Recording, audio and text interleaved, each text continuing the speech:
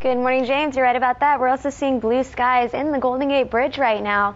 Take a look at this. Lots of blue skies, lots of sunshine, Bay Area wide. We did have some morning haze, but it's pretty much clearing out right now. San Francisco is currently sitting at about 54 degrees, warming to about 62 by noontime, hitting an afternoon high of 65 degrees and then cooling it down to 53 by 8 o'clock this evening. Temperatures outside are mostly in the 40s and 50s with 60s in Half Moon Bay at about 63, upper 40s through Santa Rosa, Napa, and Fairfield, low 50s through San Rafael, Oakland, and Hayward, and about 52 degrees right now in the South Bay. Satellite and radar is showing us a high pressure ridge off the coast here, bringing some rain into the Pacific Northwest, but staying clear of the Bay Area. So as we head into the afternoon, we're going to see plenty of sunshine.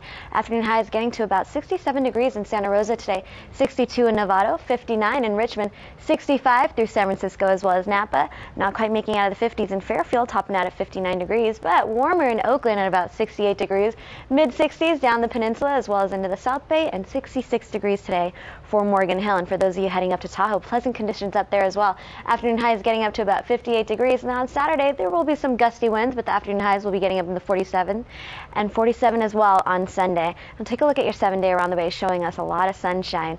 Your weekend forecast looks sunny with the afternoon highs getting into the 60s, and we're going to continue to see those 60s right on into the next work week. Time right now is 10:30. Let's get a check on traffic with Erica. All right.